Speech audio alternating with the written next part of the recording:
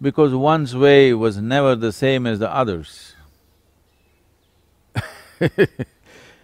Someone asked me, Sadhguru, Jiddu Krishnamurti was a master of his intellect. Rajneesh was a master of controversy. What are you? I said, I'm a master of chaos. I know how to harness chaos. I can make a chaotic situation culminate into something fantastic. So, every master had his own way. And all of this melted pretty well into the culture. You will see, except today's English-educated India, if you go to the rural masses, you will see if you go to a place, a Kumbh Mela is a fantastic display of this. If you go to, let's say, Kumbh Mela, a classic event on the planet, one like no other.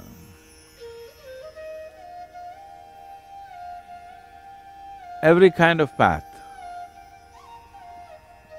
the weird and the wise,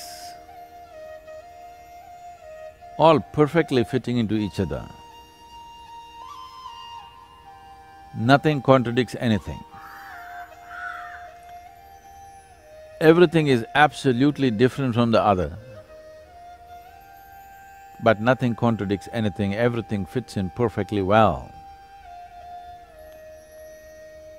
This is not something that a thinking mind, a logically correct mind, particularly a Western mind, could understand.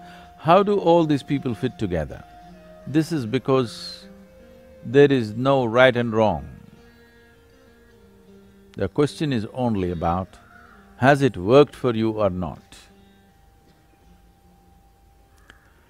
If it has worked to evolve you into a higher state of being, it doesn't matter whether it's right for me or not, whether it agrees with me or not. If it doesn't agree with me, there's always another way for me. So this is a fantastic outcome of generations and generations of enlightened beings. Each one of them, unhindered by what the previous one had said, explored his own way, expounded his own path, never in conflict with the one before him or the ones before him. So this is the nature of exploration, that it's not about right and wrong, it's about just making it happen. Is the white flower the most beautiful one or the red flower the most beautiful one?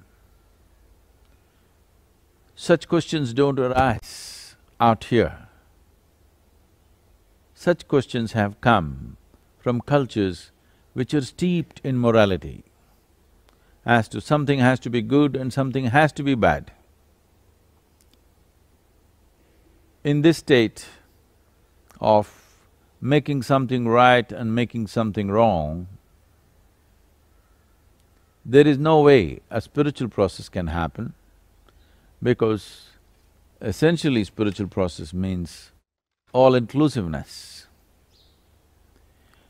If you cannot embrace everything the way it is, if you have to accept some and reject some, then there will be no spiritual process. You will only have morality, no spirituality.